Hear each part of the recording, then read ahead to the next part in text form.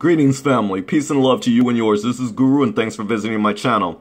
Family, this video is about Donald Trump, who may replace the White House communications team with Fox News producers. This idiot who resides in the White House, who people call our president, or their president, excuse me, he's decided that Fox News is so good that after all the leaks that's come out of the White House, he's turning to them for support and to show some type of integrity, I would assume. Far from it, though, little orange man. But let's go to the story.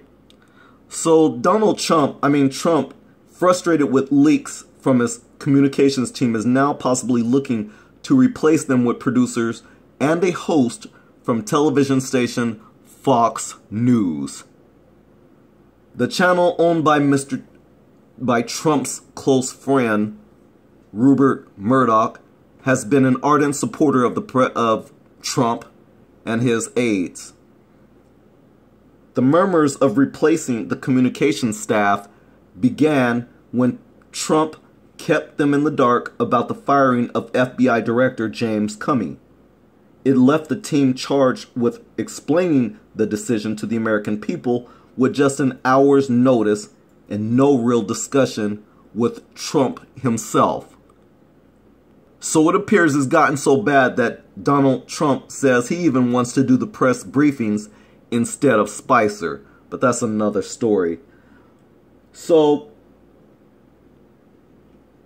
you all know what happened.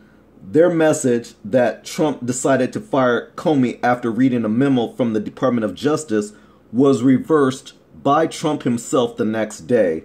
He said in an interview with NBC News he had already decided to sack Comey by the time Deputy Attorney General Rod Rosenstein's memo came to him.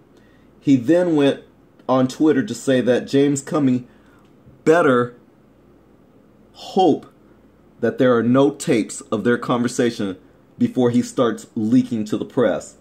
For a White House accustomed to bouts of chaos, Trump's handling of Mr. Comey's firing could have serious and long-standing implications. Already, Trump's decision appears to have emboldened the Senate Intelligence Committee investigating Russia's election interference and the president's associates, with lawmakers announcing a subpoena for former National Security Advisor Michael Flynn.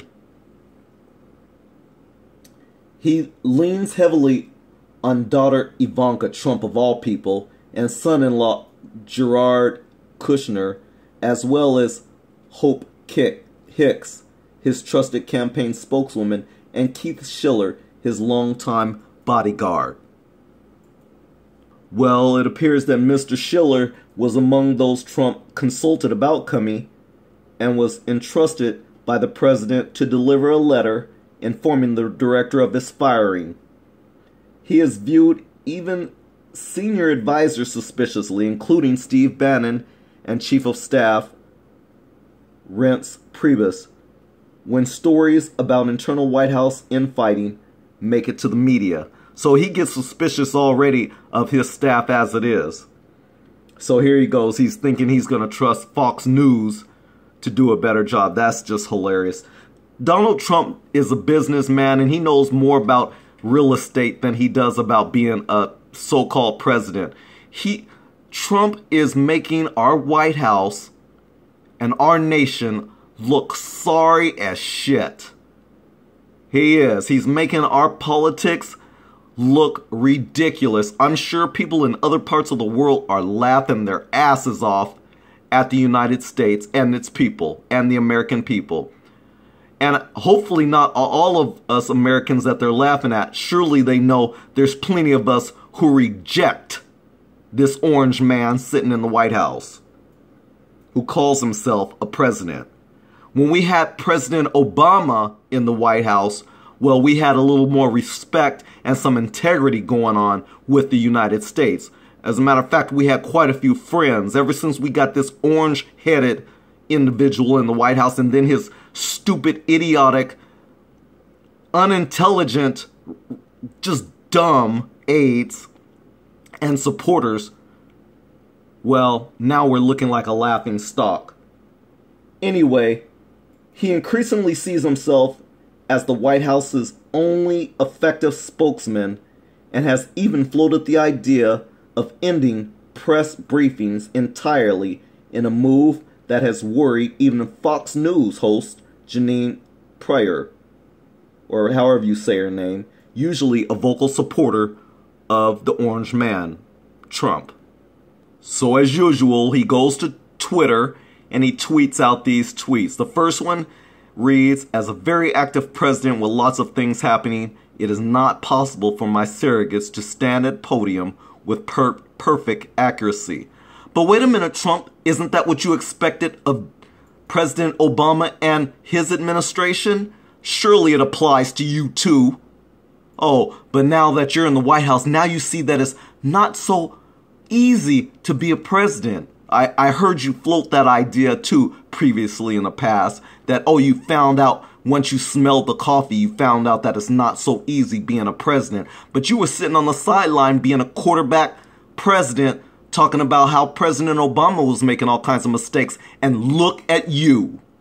So I'm going to read his second tweet. It says, "Maybe the best thing to do would be to cancel all future press briefings and hand out written responses for the sake of accuracy." This is an idiot. I just can't support this guy. I can't support this presidency. Look, all the negative things you guys said about President Obama and how you hoped he failed, I sure hope the same for you. I hope the same for you. I hope you fail at everything you do.